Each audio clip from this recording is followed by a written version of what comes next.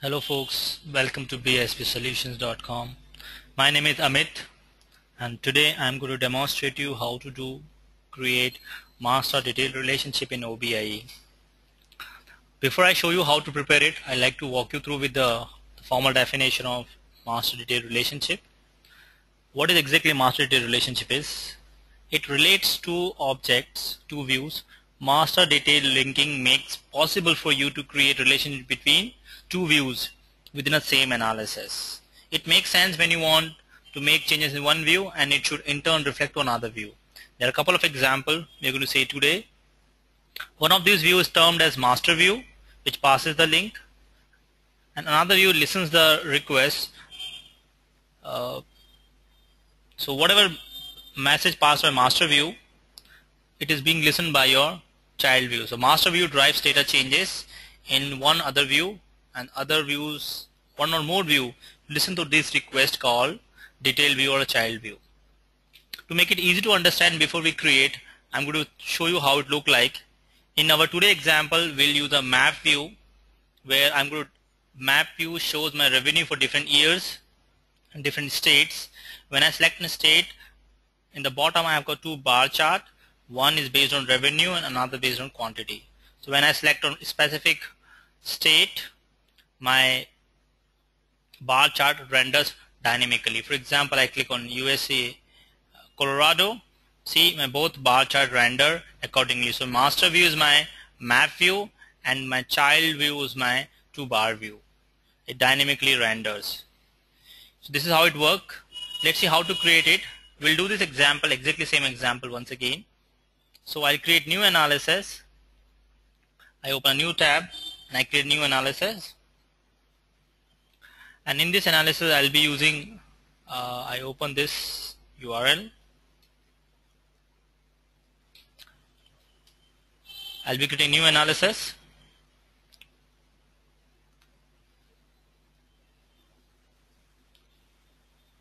Click on new, create analysis. I'm going to use sample sales, and in this example we'll be taking a time dimension called year.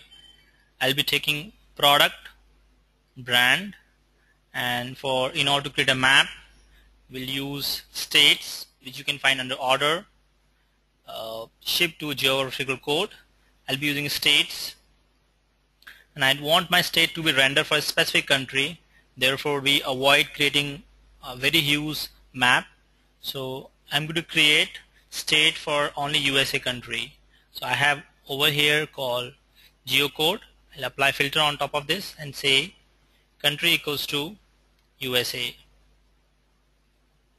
This way it will display filters states only for USA. And I'm going to use two measures. I want my map to render based on revenue and build quantities. Right, your basic tabular view is ready. The default view is a tabular view.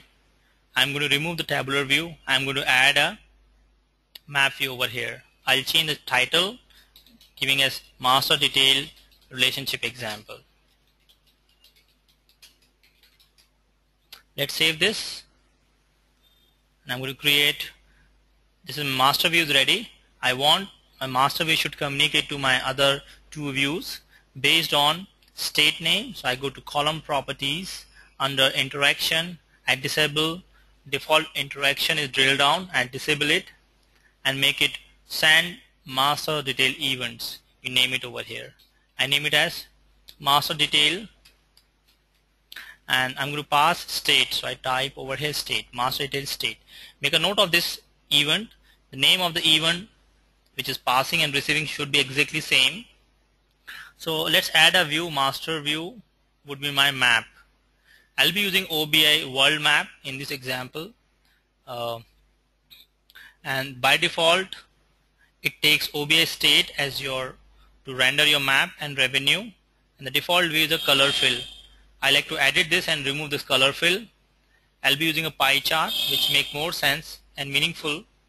I'll remove this and add a new object. I'll be using a pie chart, and in pie chart if you like to change the name, you can change the name. You can change the tooltips. When you move your mouse cursor, a tooltip pop up, and I want my slice to be rendered based upon year. And graph size, you can specify size of the graph. Let it be smaller so that it render fast. All the map render on your client browser. Therefore, the bigger map you create, the more time it takes to render it. My map is ready, and I want this map to communicate to my bar chart. So I'll create two more views. I'll add two more views. Two vertical bar chart. In first bar chart, I want it to communicate. It should display build quantity, and another one should display revenue for a given states. So by default, all the measures available in your bar, I exclude one of my measure. First one I want to be render based on revenue, and in the selection I'll choose my year, and I want it to display as a slider. And first one I would like it to be render based on my brand and year. So I'll exclude brand. So I could see over here my bar chart render for a given year for selected province or a state, right? Revenue for a given year. And I'm going to add another bar chart. One I based on revenue and another one I based on my build quantity. So add another vertical bar chart. And it is exactly same as first one. Rather than I use revenue, I use a build quantity. So I remove revenue and put into excluded section, and states I put into my section and make it as a slider. And I want it to be rendered based on year, so I remove brand as well. So my two bar charts are ready, which appear along with my map. It doesn't look so elegant, so I'm going to make it smaller. I shorten the size of this. I go to property section and make it smaller the size of it. I'll make pixel 300 by 330, and same I do with other as well. I go to edit section and render this. Go to property and shorten this 300 by 330. And I want they should appear one beside other. So I'll drag it out and put one close to other. Drag and drop and place over here. This is perfectly fine. Now what I want to define a listener events. The speaking events is your map, and these two bar charts should listen to my map. So I go to edit section, and under this property section, I define the event listener. Event listener name is MD state, master detail event, and here I also specify save it, done, and I do the same thing with my another build quantity map. Go to property section, define listener, and I let this animate graph on display. This is done. Save it. I'll save it as master detail event in my shared folder under batch 63 called master detail event first. It is done. Now we are going to test this. So let's test this.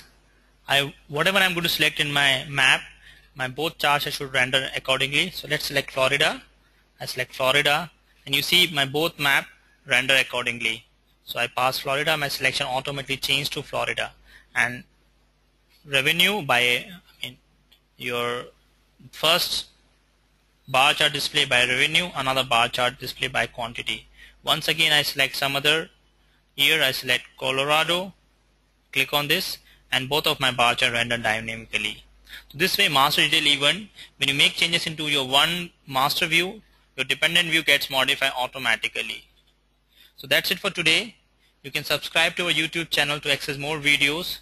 Should you have any question, please feel free to write to us or visit our site www.bsptrainings.com or www.bsptrainingssolutions.com. Thank you and have a great day ahead.